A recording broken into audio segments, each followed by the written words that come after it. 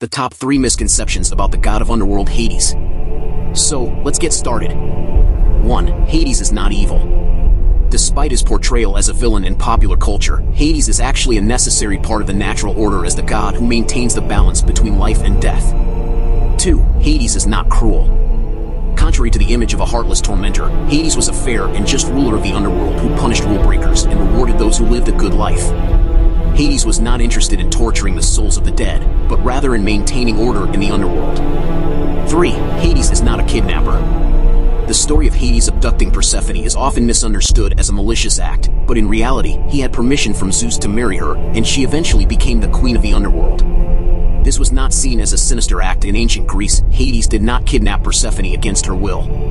However, in the original myth, Persephone willingly ate a pomegranate seed while in the underworld, which bound her to Hades and allowed her to spend half the year with him.